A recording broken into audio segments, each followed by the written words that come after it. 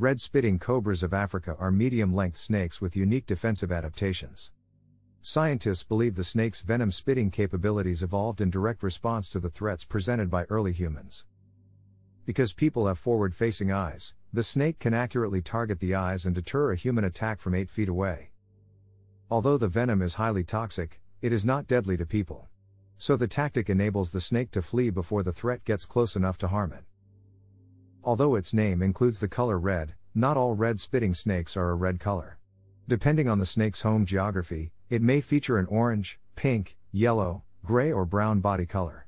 Age and growth can also fade their coloration. Because these cobras are cannibalistic and will eat their own species, juveniles must avoid encountering bigger snakes of their own kind.